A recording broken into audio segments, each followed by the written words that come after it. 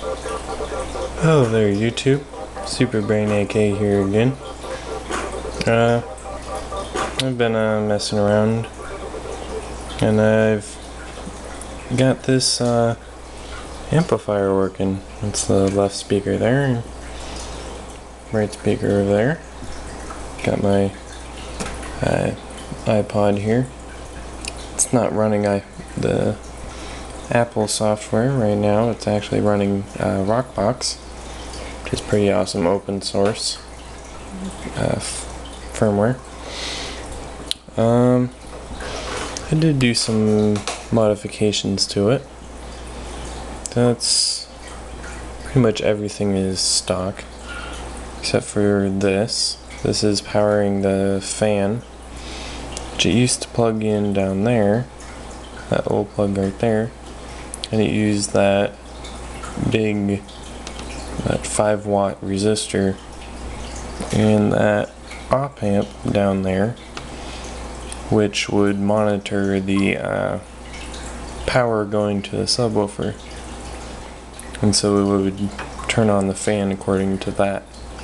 But as you can see, I don't have the subwoofer connected, which is that 3-prong plug right there. Doesn't actually use all 3 prongs, but yeah.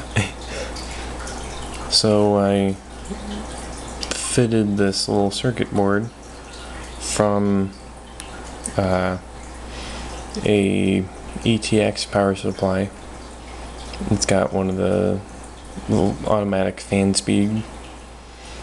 This is the resistor that goes from the, it's supposed to be 12 volts, but this thing is only putting out 9, where the fan used to connect to. I just bypassed its circuitry down there. You can see, no, it looks like it's too dark.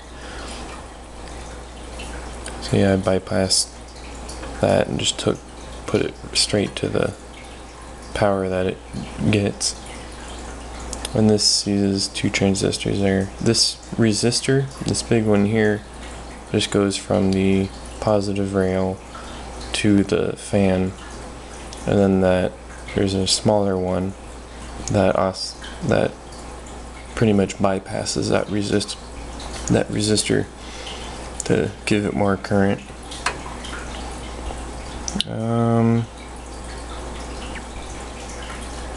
Let's see, yeah, that's a little standby thing there in the circuit and the relay. I got it turned on, so you can see that resistor in there. That's coming from the stable 5 volts to its little enable pin. I did have to, you see those 2 transistors there?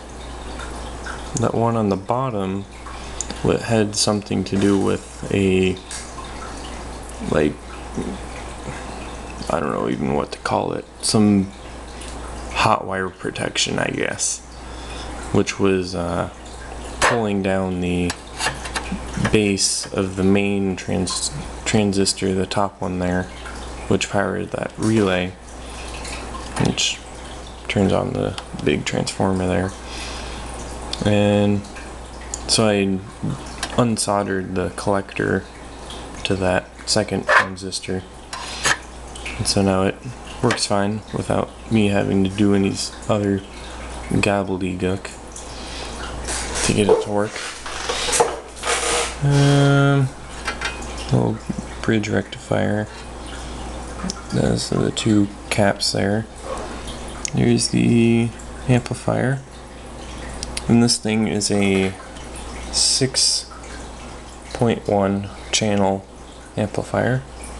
I only have the left and the right, right speakers hooked up, so I've only got 2 channel input.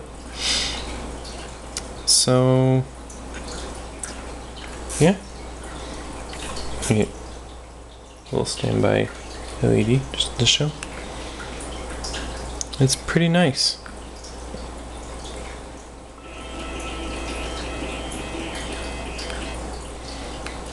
Let's find a good song.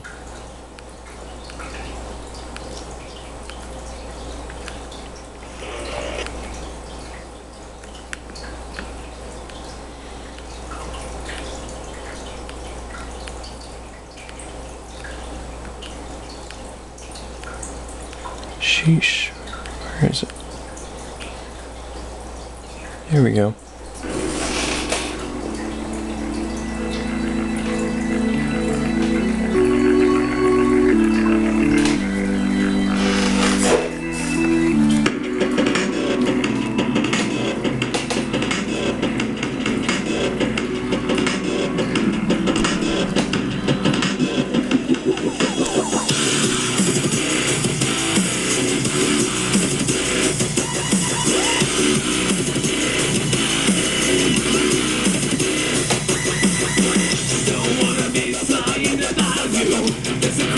It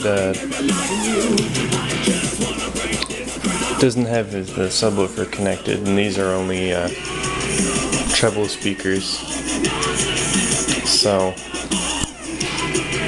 it doesn't have as awesomeness as what it could have, but it's still pretty darn good.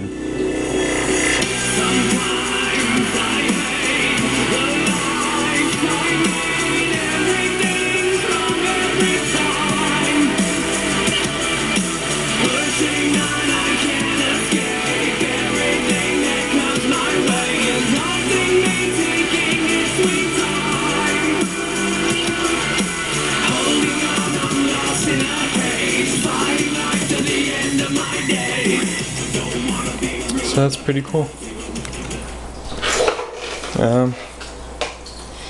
I've also been, since I had my hot glue gun out, oh yeah, that's the little temperature sensor for that board, and I've used some Elmer's glue there to hook it on.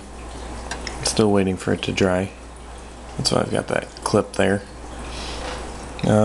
I did try hot glue, but this heatsink gets pretty hot and I don't want it making a pool all over the place, which is probably what it's gonna do, and then that thing is just gonna fall off. So I hot glued my flyback just because I can, and hopefully I'll be able to get my flyback driver working correctly. So I guess that's it today, guys. Catch you later.